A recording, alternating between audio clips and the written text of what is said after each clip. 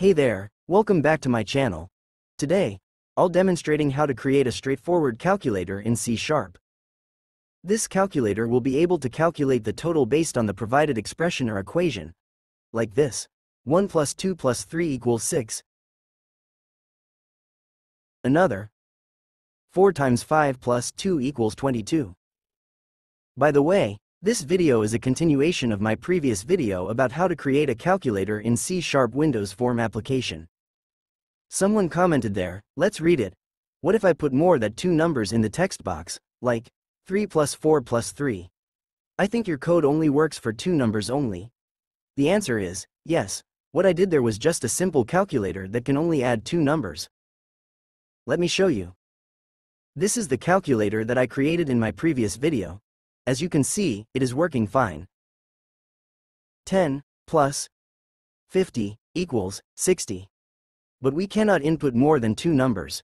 Don't worry, in this video I will show you how I updated my C# codes from my previous video tutorial to accept more than two numbers, as I showed you at the beginning of this video. So make sure you finish watching this video so you don't miss anything. But before we start, welcome to Codev Tips, your ultimate destination for programming tutorials and all things code related. If you're passionate about learning to code or improving your programming skills, you're in the right place. But before we dive into today's programming tutorial, I'd like to invite you to become a part of our growing community. If you haven't already, please consider hitting that subscribe button below. By subscribing, you'll gain access to a wealth of programming knowledge and stay updated with the latest tutorials we release. So, go ahead and subscribe now, and let's get coding.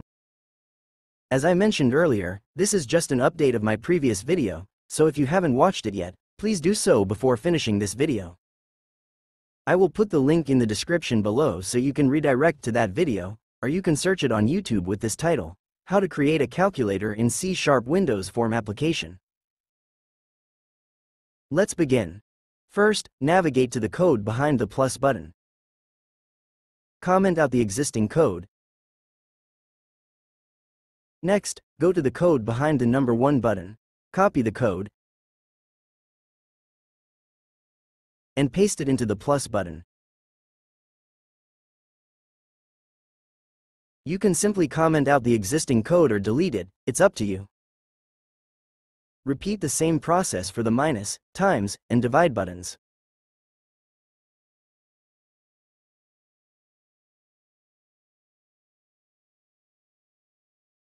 Now, let's try to run our program. As you can see, we can now input more than two numbers. But we're not done yet, we need to adjust the code behind the equals button first.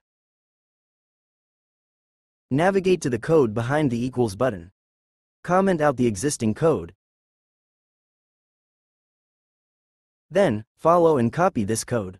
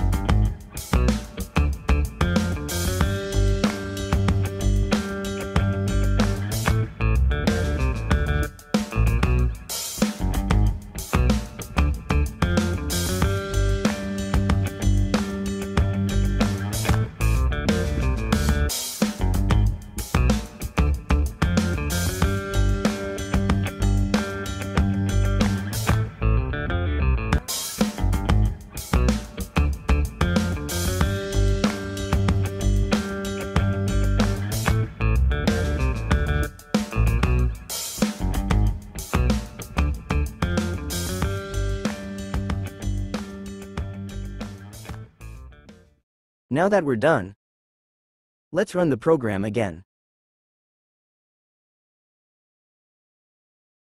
Let's input 1 plus 2 plus 3 equals 6.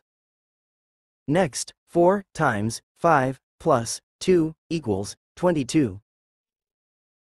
Next, 1 plus 2 plus 3 plus 4 equals 10. Please take note that the computation of our created calculator will follow the MDOS rule in mathematics. That's all for today's video. If you found this video helpful, please consider subscribing to my channel to stay updated on the videos I upload. Thank you, and good luck. See you in my next video.